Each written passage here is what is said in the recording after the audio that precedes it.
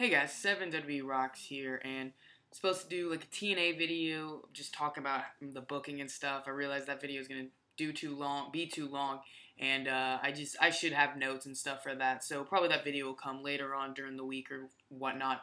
But I did want to talk about a TNA video, a TNA topic.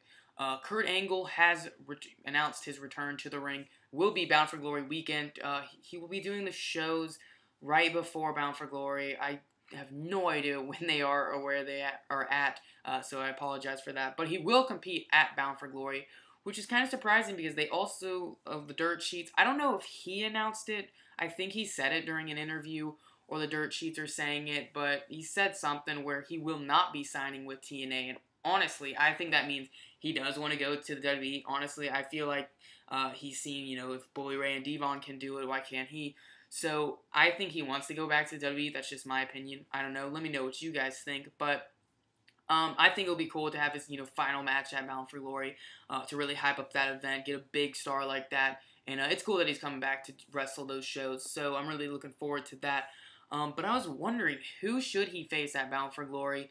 A lot of the rosters, kind of gone. They've left, so it's disappointing. But honestly, if I booked it, I would really like to see Kurt Angle versus Davey Richards. I'm sure the Wolves are going to defend their tag titles or something during Bound for Glory, but I don't know. I just feel like that'd be such a great match. Or Kenny King versus Kurt Angle. I'd like to see maybe have Kenny King build him up as a big heel. But yeah, I really like to see one of those matches. Probably Davey. I want to see more.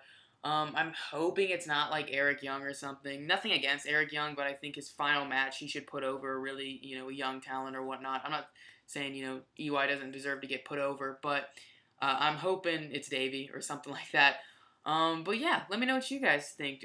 Who should face? Here I have the roster on my phone. Let me look at it real quick. I don't want to make this video too short.